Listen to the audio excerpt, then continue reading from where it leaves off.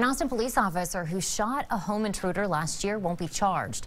Police say 23-year-old Christopher Giles drove from New Mexico to break into the home of two Austin-based YouTube stars. The couple called police after they heard a gunshot and then the sound of glass breaking inside their home. Giles was trying to drive away when two officers arrived and told him to stop. Officer Matthew Jackson said he heard a gunshot from inside the vehicle. When he opened fire, he hit the suspect at least 3 times. An autopsy report later revealed that Giles died from a self-inflicted gunshot wound. The district attorney's office says the case will not be referred to a grand jury.